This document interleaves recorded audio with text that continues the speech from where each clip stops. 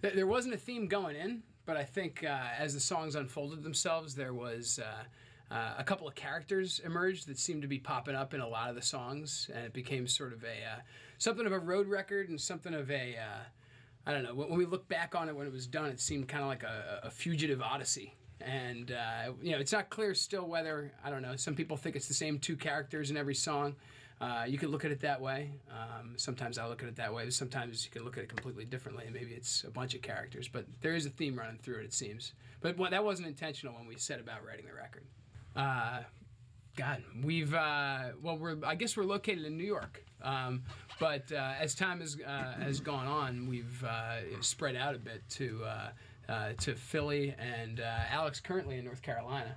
Carborough, baby. Carborough, that's right. So, but we're still a New York-based band. We're a Northeast-based band, I guess. We recorded this record in Hoboken, which was new and cool. And I think a lot of that inspired a lot of the songs on the record, actually, because we recorded in a space that's on like the industrial rail yard fringes of Hoboken. Newman Leathers. Yeah, Newman Leathers, the Newman Leathers building, which has been around since, 1862? I don't know, but it looks like looks like one of the sets from one of the movies Saw. Yeah, exactly. It's so industrial and old. It's both terrifying and inspiring. Yes, that's a good way to put it. So we spent a lot of nights over there over the course of, about a year and a half recording this record.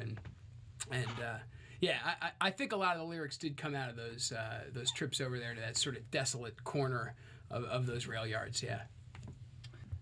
I think I would start answering that by saying that I think that the songs were way more of an entirely collective effort, whereas the first record, the band was just coming together. I was a hired gun on the first record. Yeah, exactly. No, but Paul was the last one to join the band. Yeah. Paul was the last one. Paul was the fifth one to join the band. And so, a lot of the songs existed a lot of the songs on the first record existed prior to Paul's joining. So, a lot of those songs sprung up either as, compositions that were, put together by one or two or three of us. But this most recent record was five people putting together music, and again, me just, adding the lyrics sort of as the music inspired them. So that was a different process and more of a band process, I think, and I think that was, most enjoyable to all of us who were involved in it. It took longer too. It took a lot longer, and I think we made a conscious effort to add more textures and layers to it, also. Yeah. When you say it took longer, is that a good thing?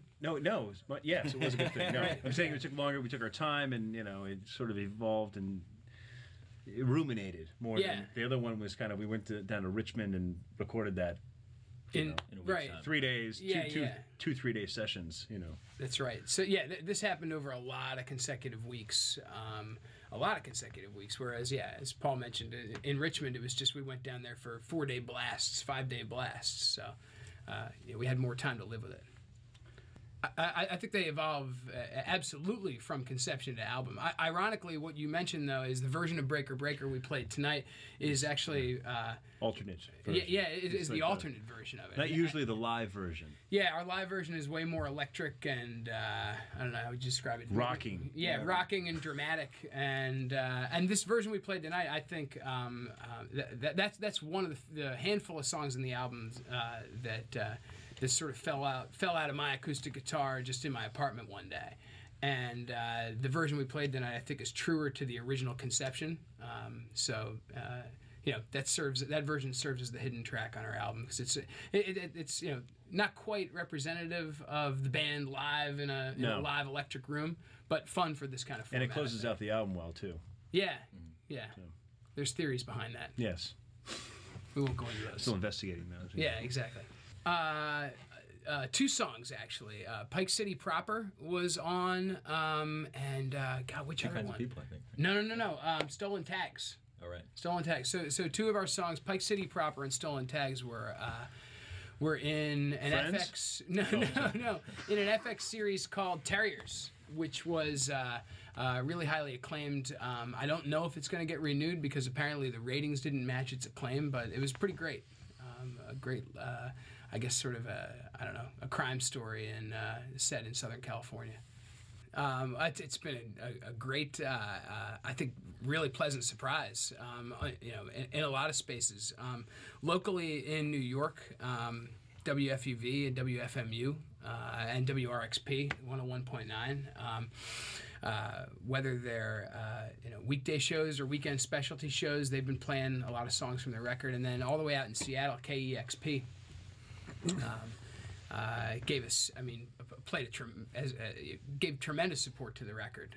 As a matter of fact, I think we all got pretty flipped out when they were playing 1 or 2 songs off the record, and then at some point along the way, we realized they'd played 9 songs off the record, and the record was in heavy rotation, and then they made one of our songs Song of the Day. So it was a great affirmation, because somewhere way out in Seattle, someone who doesn't know us and has no vested interest in wishing us well was embracing and promoting and getting behind the record. So that's been a lot of fun.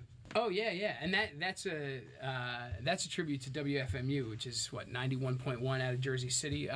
One Sunday afternoon, I jumped in my car and started the car at 3 o'clock, or it just happened to be 3 o'clock or 3:01, whatever. Not that I remember this that vividly, but I do.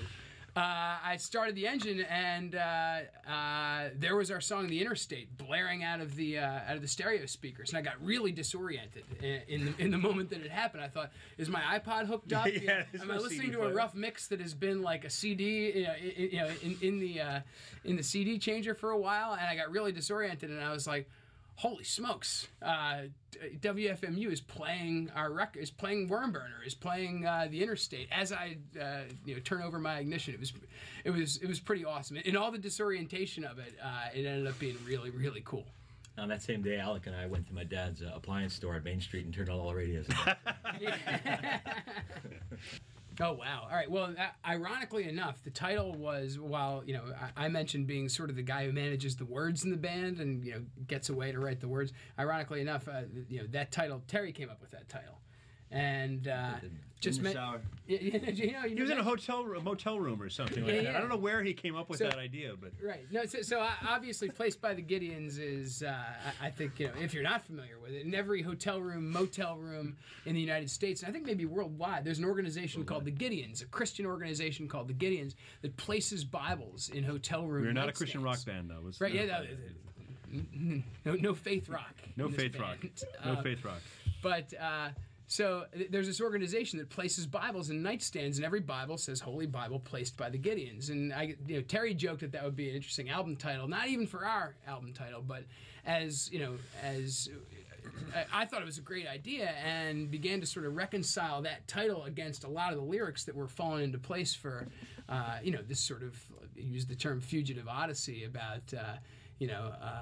A couple of people, making their way across the country and staying in motels and hostels, and it all just seemed to fall into place. So hopefully that, as a title, said something about, about the content, at least the lyrical content or the narrative content of the record.